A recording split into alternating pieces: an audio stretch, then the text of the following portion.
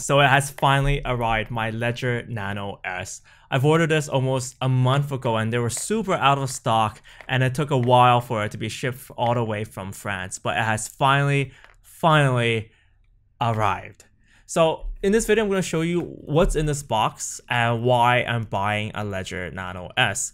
This is a hardware wallet, so it's kind of like a USB key, and it must be plugged in the computer in order to function. It can store various cryptocurrencies such as Bitcoin, Litecoin, or Dash, and it's one of the safer options out there. Of course, I do have to say the safest option is something like this, a paper wallet, and something that you keep very safe. Never, of course, show it online, and this is just for lols, but a paper wallet is probably the safest one because it doesn't have any moving parts, it doesn't have any hardware. And if you do it in a very safe environment, you can probably store Bitcoins there forever, until the end of time, or until your ink dies and runs out, which you shouldn't, just rely buying cheap ink. But anyways, going to cover this is the next best, safest option. The reason why I bought it is because I am still storing quite a lot of cryptocurrencies, and storing it on exchanges aren't safe. I learned that the hard way after I lost quite a lot of Bitcoins after storing it in Mt. Gox, one of the biggest exchanges at the time, and then it got hacked. Also, of course, wallets can also be hacked. So mobile wallets or computer wallets, they can potentially be hacked on your mobile phone because, well, if hackers do put a virus on your phone or keylogger, they can potentially steal your wallet. Well, with these methods, it's probably a lot faster and more convenient to use because you can use it on your go. And whilst with this method, you got to use it with your computer. But the advantage of this method is that the key never really leaves your device, so it's actually signed on the device. You must plug it in for it to be used, and also once you use it, it only sends the signed transaction out. The key never leaves the device, which means that it's still kept there safely on the device, and only the person who possesses the device can actually use those cryptocurrencies. So I'm going to unbox it right now for you guys. It's nicely shrink wrapped. This was bought in, I think, the end of May, so it took a while for it to arrive, almost a month and a bit. But let's see what's inside. Quite excited because this is my first time unboxing one of these things.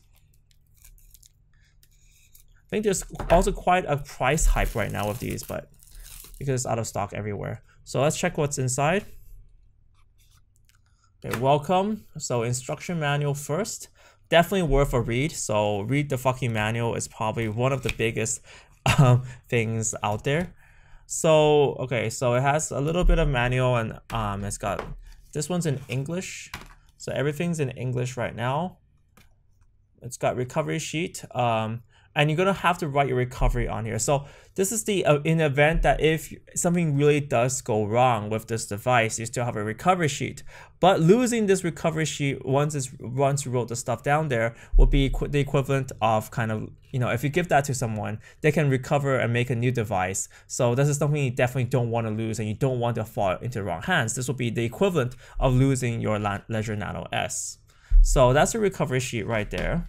And of course you write it yourself, and I've seen people who try to write these incorrectly. You got to really make sure that you write it down. The reason why you don't print these is because if on the way to the printer some hacker stole your data, then well, bad things will happen. The whole concept of cryptocurrencies is kind of intriguing to a lot of people because with normal transactions, the most important thing is your person. You are the most important key. So if your credit card gets stolen, you can call the credit card company and you can get your money back because there's insurance on there. And also if you go to the bank and you lost your bank card, well, you can use your passport or any form of government ID to recover your bank account. But with cryptocurrencies, it's different. There's no bank of Bitcoin. There's no bank of Ethereum. There's no bank of Litecoin. So with that in mind, there's no way of getting your credit back, your coins back, if in the event that you lose one of these devices or lose your wallet or lose your private key. And also if you also get that key stolen from you, someone can transfer funds, and there's no insurance on that either.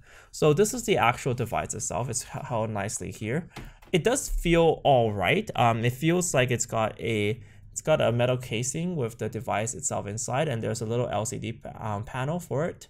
It doesn't plug in directly, so you can't really plug that directly into your computer. You actually have to use one of these cables. So you basically cable that here, and then connect that to your computer. You can also have, there's also some attachments in the box. So you can have a key ring if you're one of those people who want to carry your Ledger Nano S out.